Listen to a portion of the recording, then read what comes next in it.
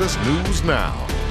Well, good evening, everyone. The Lady Bears are going to the national championship. Thanks for joining us here at 10.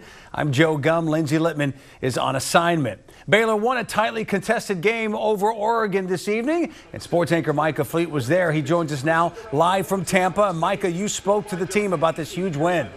I did, and they are understandably excited. After all, up until tonight, the Baylor Lady Bears had only trailed for a grand total of 2 minutes this entire tournament. Now, Chloe Jackson had only made 2 of her last 10 shots before she nailed one to give them the lead with less than 40 seconds to play. The senior also defended Oregon's late shot attempt as Baylor punched its ticket to the national championship. I caught up to the senior in the locker room and got to ask her what was going through her head after that make. It was like I forgot about every other shot before that. That was the only one that mattered, so I could just be 1 for 1. So I was just locked in that moment. I wasn't thinking about the shots that I had missed previously. It was very fun, very exciting. I just knew when they called the play, I just had to go and take it into the hole.